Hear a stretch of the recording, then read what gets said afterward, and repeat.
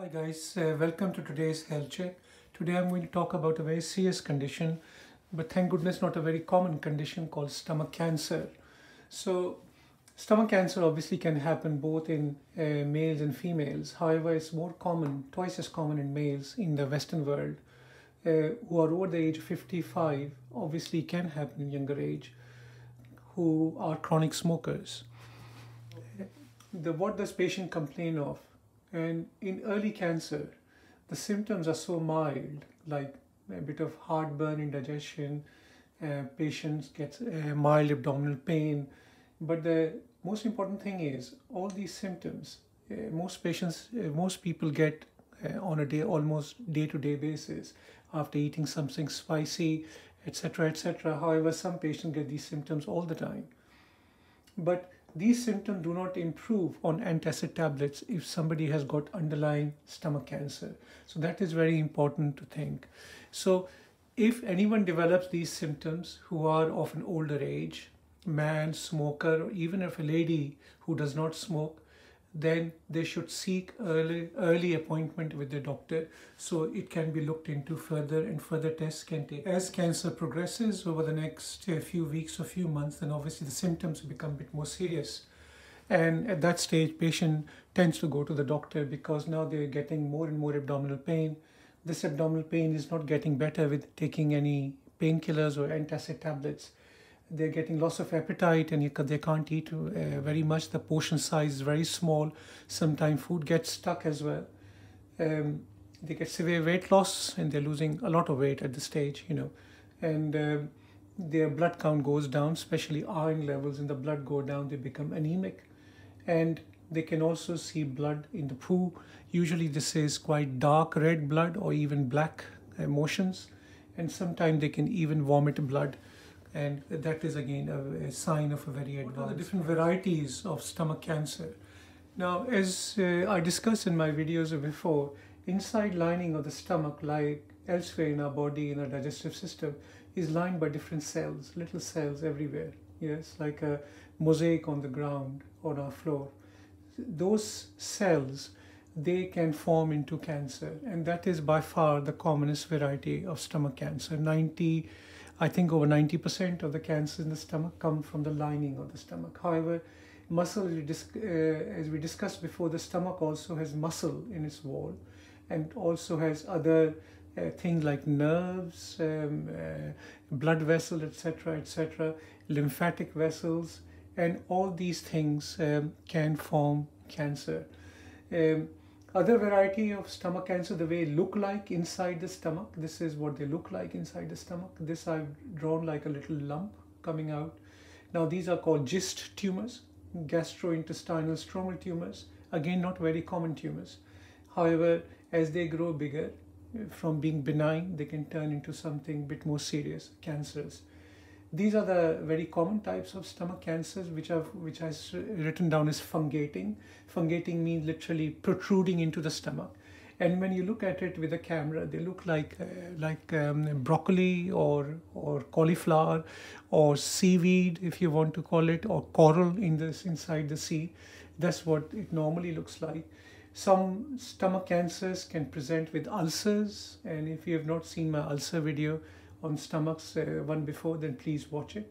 It will give you more information. Some of them can look like ulcers, and some of them are very difficult to pick up, even with the camera, because they run under the lining of the stomach, and they make the stomach look like leather bottle.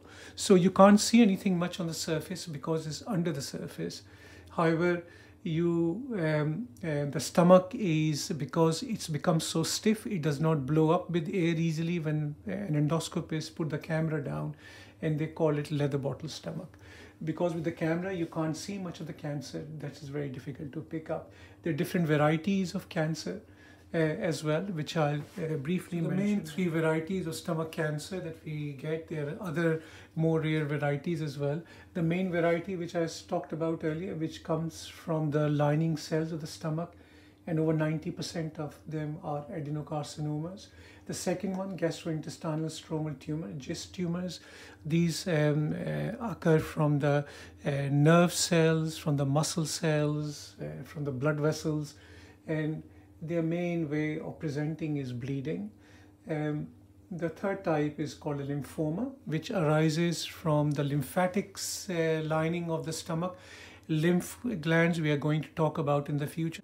So how is it diagnosed? The main two investigations to diagnose stomach cancer, like for diagnosing ulcer of the stomach, is an endoscopy, which is a camera going into the stomach through our mouth or through our nose.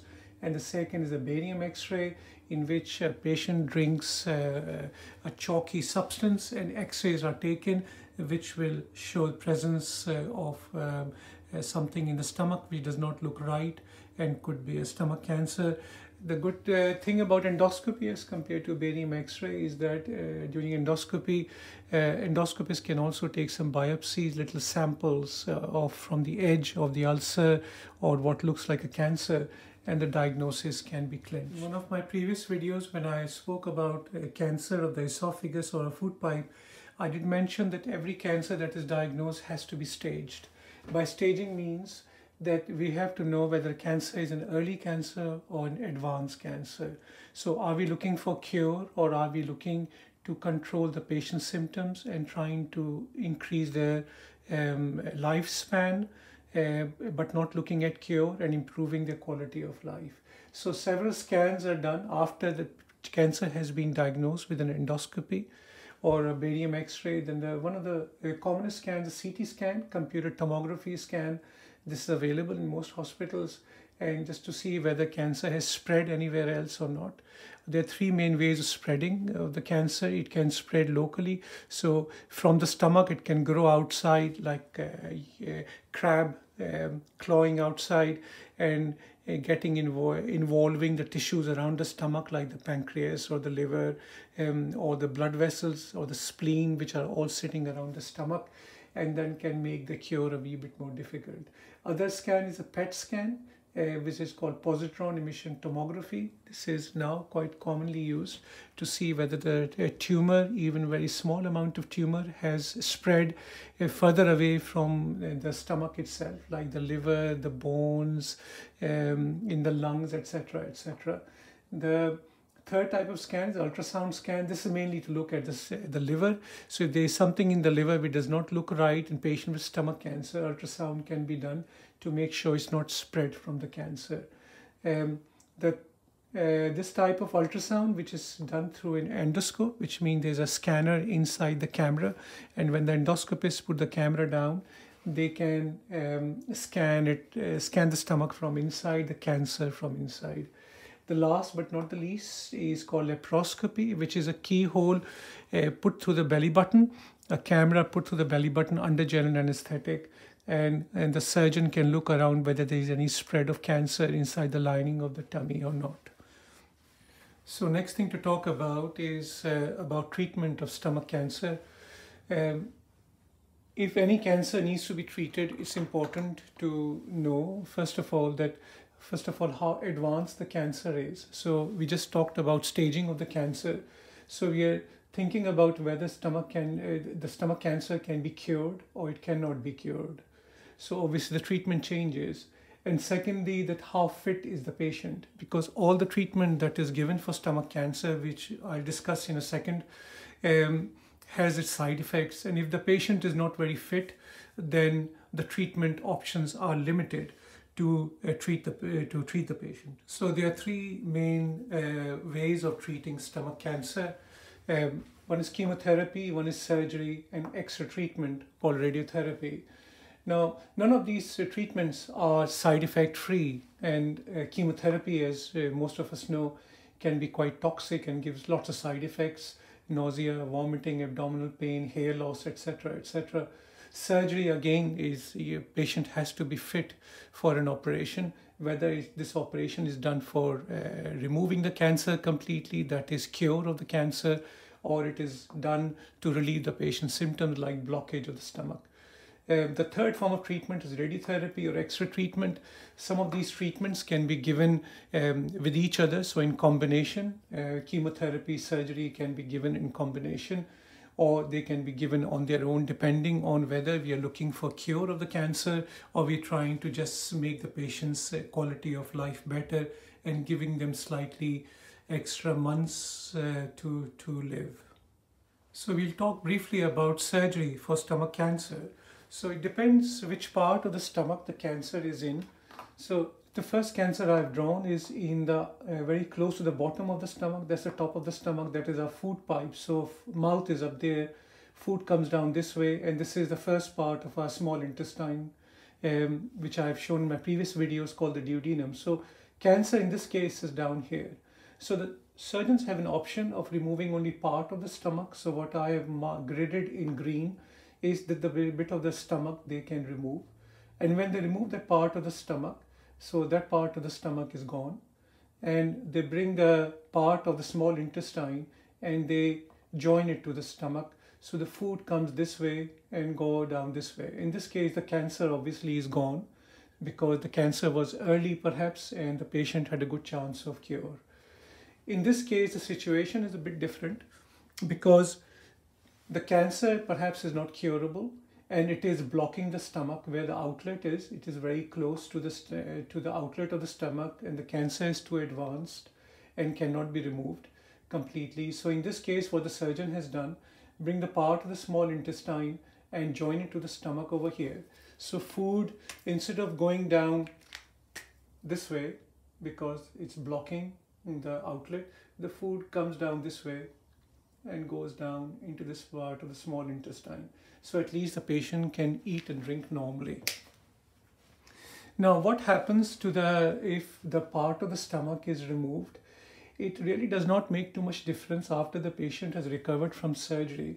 The food portion size is slightly smaller, but nothing major, because this part of the stomach does expand with time, does become bigger with time, and the patient have a relatively normal life and can eat and drink almost normal food.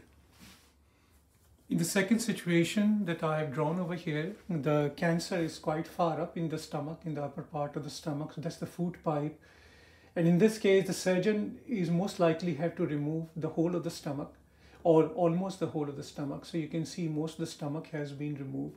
And they bring the bit of a small intestine and join it to the bottom end of the gullet, or bit of stomach that's left behind, they join it to that. In that case, the patient obviously cannot have a normal size meal. So they have to graze during the day. So they are snacking, having 5 or 6 meals a day, which are very smaller in portion. And but after a while, they get used to it and they should be able to have a normal quality of life. Stomach does help with the absorption of certain vitamins like vitamin B12, because stomach is gone now. So patient cannot absorb vitamin B12, and they will after a while require injections of B12 every few months to keep their vitamin B12 levels up. Otherwise they will become anemic and have other problems from not having vitamin B12 in their body.